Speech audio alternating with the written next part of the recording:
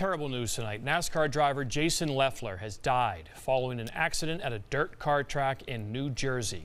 Leffler ran 294 races in the Nationwide Series, 73 in the Sprint Cup Series, including last Sunday's Cup race at Pocono. Leffler, a native of Long Beach, California, was just 37 years old. He lost his NASCAR ride after last season, primarily drove dirt car races this season.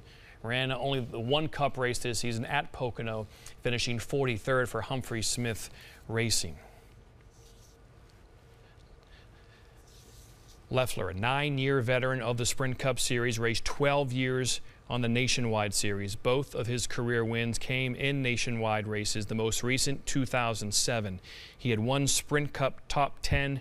His lone race this year, again, as we told you, came last week at Pocono.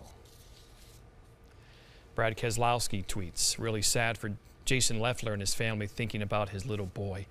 Joey Logano, extremely sad to hear about Jason Leffler. Spent a lot of time racing with him. Gone way too soon. Prayers to his entire family. So sad to hear about Jason Leffler, tweets Clint Boyer. Was a wheelman and a fun person to be around. Again, Jason Leffler, a native of Long Beach, California, was 37 years old.